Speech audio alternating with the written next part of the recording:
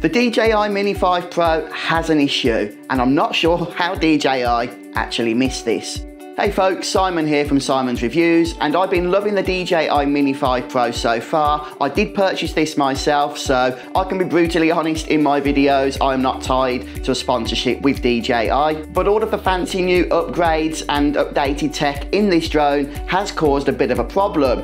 Now, you probably are aware that one of the main selling points of these mini drones is that because they come under 250 grams, they are available to be flown in many countries around the world with the fewest restrictions in place, making them an attractive product for many pilots. Now, DJI are claiming that the takeoff weight for the Mini 5 Pro is 249.9 grams. And I have to say, that sounds like things are being cut very fine. Indeed, unfortunately, this drone right here that I'm holding is 252/253 grams. So it's actually not in the under 250 gram category that these mini drones are expected to be in. In fact, to take things further, so far I don't think I've seen anybody that owns a Mini 5 Pro claim that their drone does in fact come under 250 grams.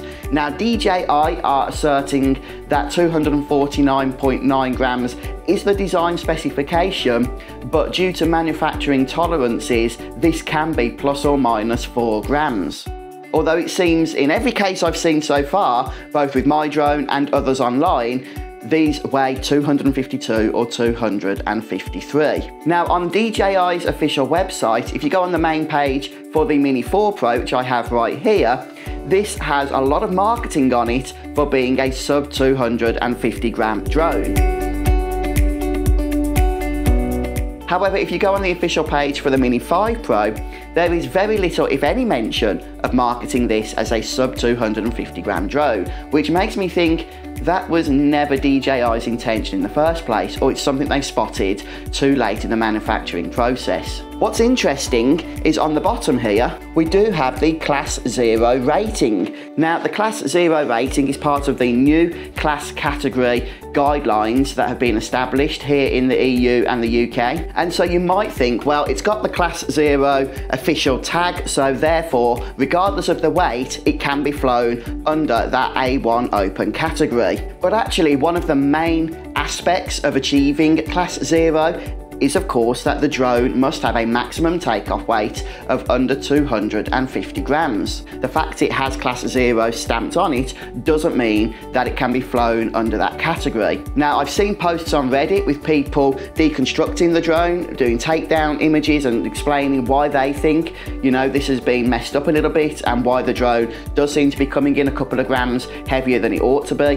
What will be interesting is to see how DJI respond to this situation, if indeed they respond at all. However, the fact they are putting these Class 0 stickers onto a model of drone that, as far as I can understand, doesn't actually qualify for that label makes me think that they may be forced to respond at some point. But the regulatory bodies across different countries can be quite strict, so it'd be interesting to see what happens. Now, obviously, in terms of its flight performance and capabilities, the DJI Mini 5 Pro is performing as expected. It is a fantastic bit of kit.